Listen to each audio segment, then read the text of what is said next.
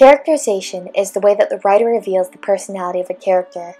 Even though this is a literary term, we can demonstrate its use using the movie Frozen.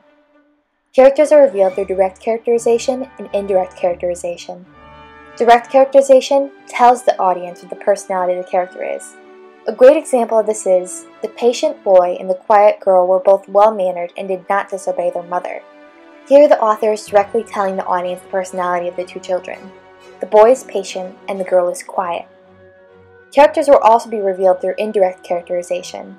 This type of characterization actually shows things that reveal the personality of a character. There are 5 different methods of indirect characterization: looks, speech, relationships, actions, and thoughts.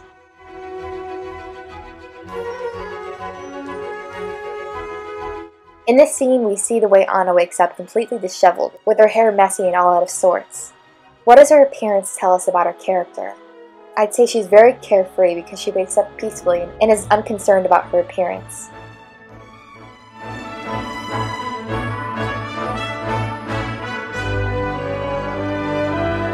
You can't marry a man you just met. You can if it's true love. Anna, what do you know about true love?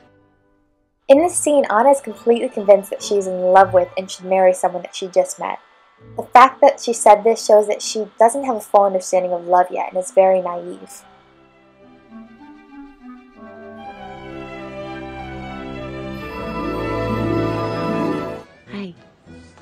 Hi, me? Oh, hi? You look beautiful. Thank you. You look beautifuler. I mean, not fuller. You don't look fuller, but more beautiful. Thank you. So, this is what a party looks like. It's warmer than I thought. This is when Anna and Elsa have their first real conversation in a long time. And Anna is acting kind of weird, which shows that she can be a bit awkward in some social circumstances. She was scared.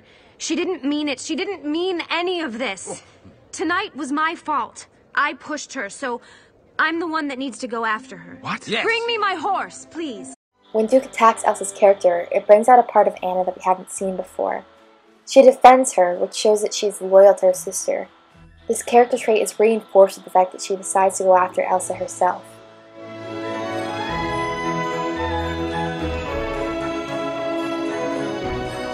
So we were so close. We can be like that again.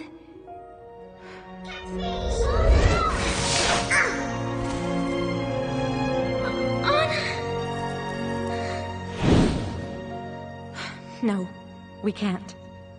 Goodbye, Anna. Since Elsa hurt Anna last time, she decides that going back to this friendship is not possible. This shows that she cares about Anna. Elsa is caring and protective of her sister and doesn't want her to get hurt.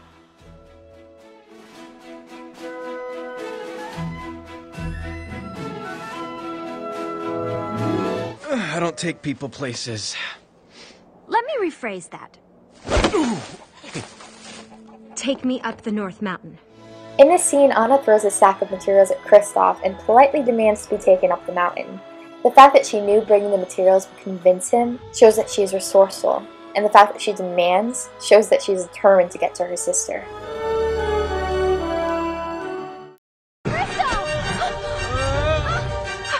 Don't come back! We won't.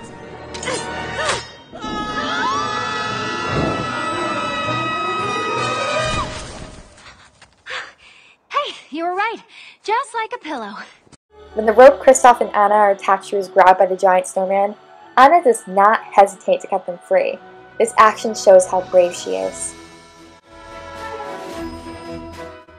So to overview, direct characterization tells the audience what the personality of the character is.